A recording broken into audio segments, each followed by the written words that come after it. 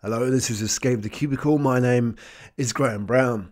I want to talk about fear and the power of fear, both as something that can stop you achieving your dreams and also something that can help you achieve your dreams. So, you're thinking about this project, this amazing project that you want to work on. Could be a business idea, could be a project within a business, could be a partnership. You want to do it. When you think about it, you feel butterflies in your stomach. Your heart feels like it's beating faster. You know this is something you want to do. You know it's something you can do because you have the skills. And you know that if you don't do it and you keep doing what you're doing, you're going to die a slow, certain death from boredom, or maybe your skills are becoming less valued in the modern marketplace. You know you need to make this change. So what's stopping you? Well, it's not a lack of resources.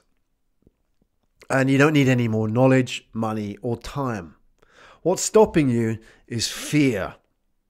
You see, between where you are now and your next amazing adventure, there's this big chasm. It's called fear. It could be fear in many different formats. Fear of what others think, fear of failure, fear of the unknown, fear of missing out, looking stupid, etc., etc. And what I want to share with you now is this idea that fear kills more dreams than failure ever will. Now, we kind of know that. You kind of know that fear is holding you back, don't you?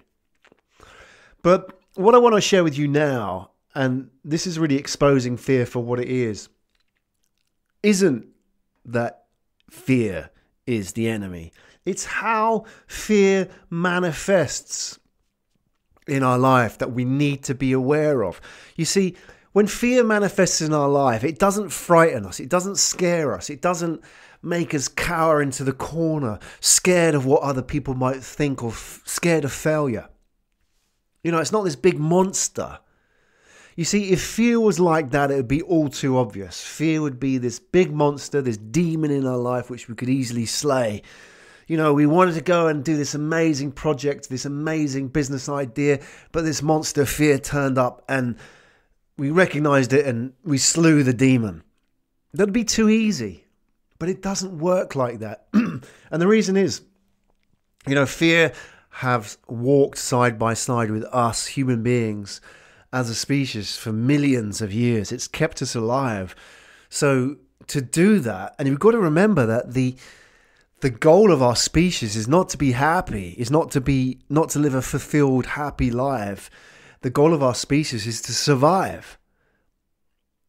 And if that's the case, the most effective tool to do that is fear. So fear isn't this sort of, you know, thing that kind of this spectre that haunts us throughout our lives because it's just an annoyance. It's there for a reason. It's there because for millions of years it's kept us alive as a species and probably will do from here on. You know, fear stopped us wandering into the woods at dark, right? Where there was strange creatures that, you know, would jump on us or sting us or eat us.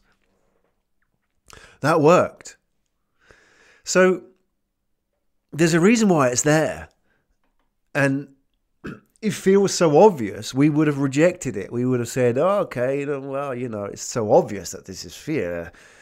I can get rid of this and then I can move on with my life. But if that was the case, then a lot of people would have, we as a species would have been wiped out millions of years ago because fear kept us within these parameters of what would have kept us alive. You know, it basically, what fear did was eliminate the outlying behaviors that put our species at risk. And we still have the architecture. So the outlying behaviors are things like taking risks, going and starting a business, because the dominant narrative today is get a job, work hard, get promoted, get a better car, a bigger house, a better job, etc., etc. That's the dominant narrative. And the outlying behavior is to become an entrepreneur and to do these things, like follow this next amazing adventure, whether it be starting this project or going and traveling the world. That's the outlying behavior. So fear holds us back. And my point is that fear is not the obvious demon that we kind of expect it to be.